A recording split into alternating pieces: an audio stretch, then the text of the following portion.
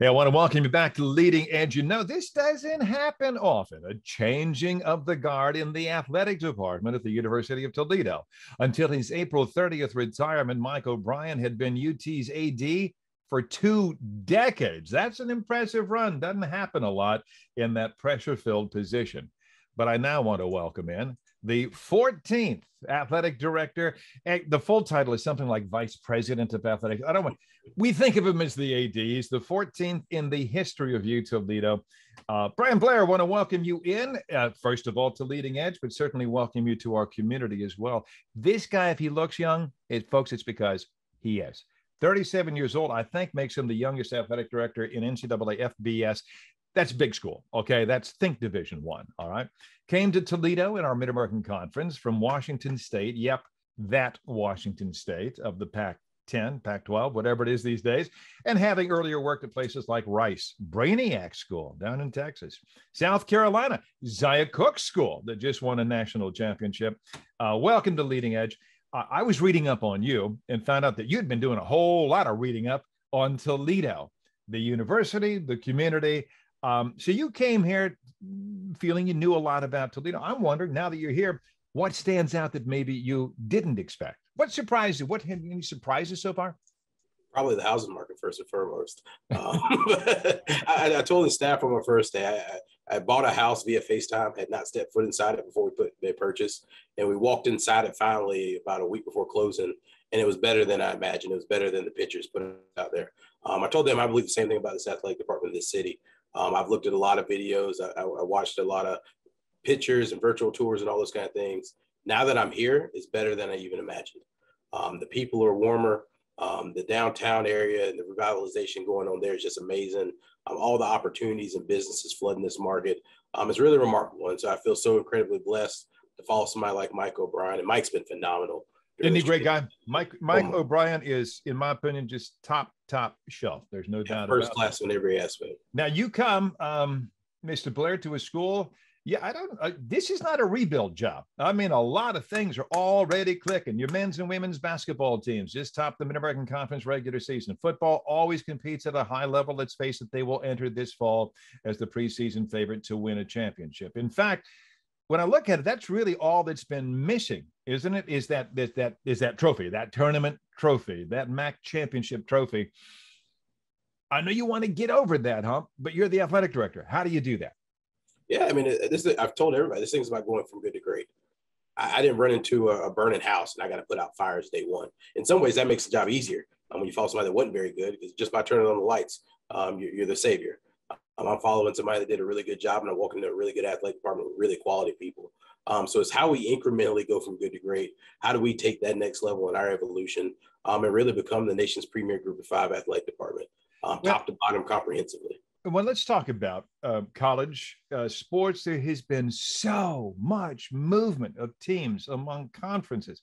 I mean, you're telling me Oklahoma and Texas are going to be in the Southeast Conference, the SEC? What about Cincy and Houston, UCF, all going then out to their old conference, the Big 12?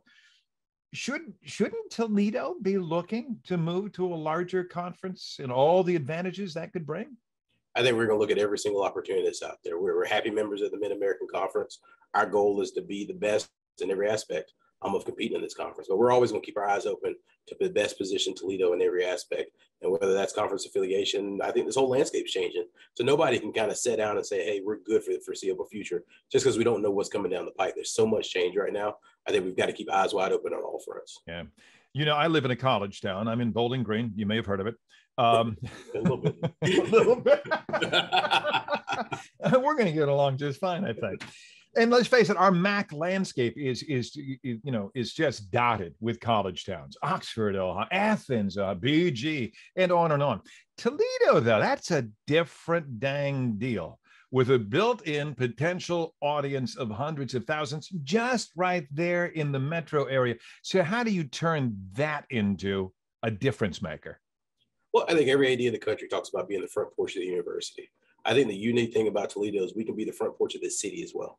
And I believe that because if you live here, you love this place, you're proud to represent it.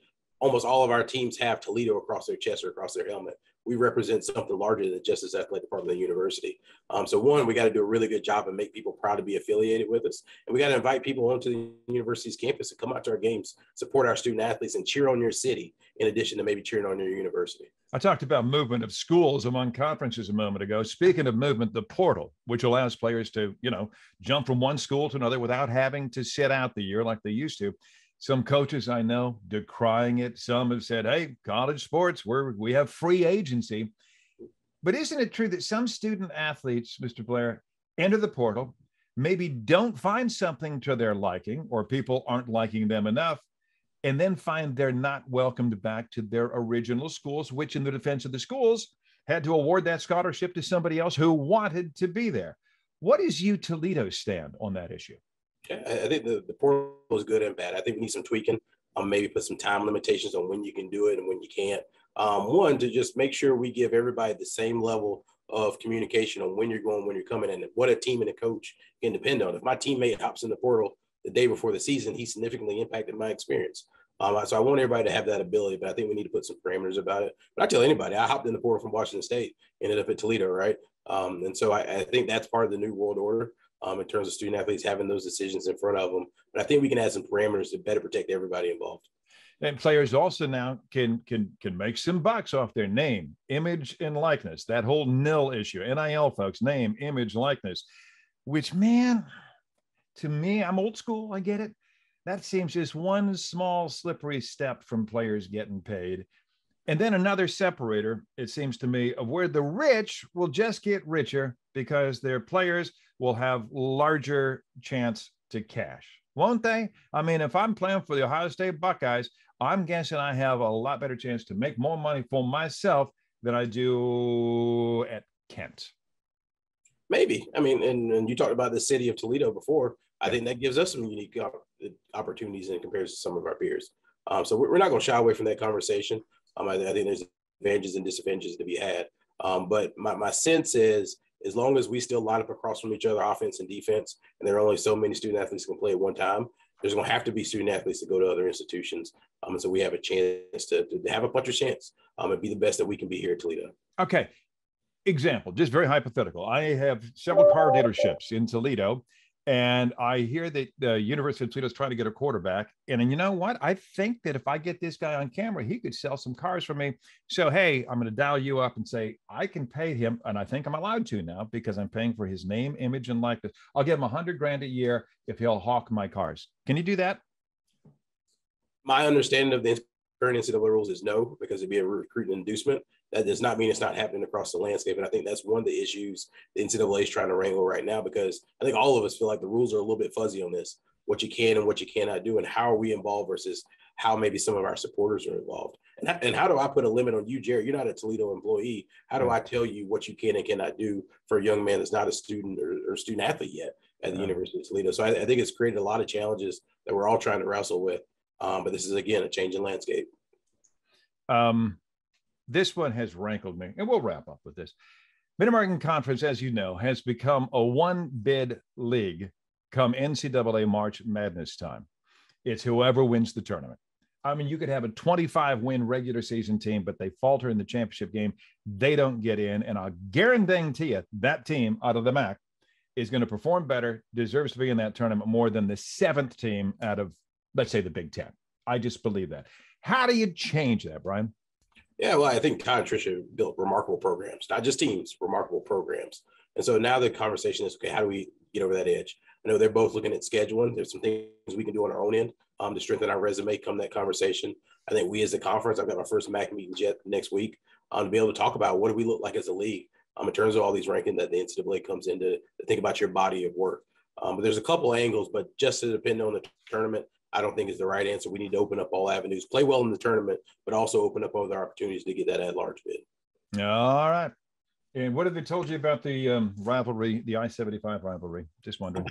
I heard there's a town down the road that likes to compete with us, and we're happy to compete with them. And when you come down, we'll be glad to welcome you, Bryan. We'll look forward to meeting you and seeing you in person.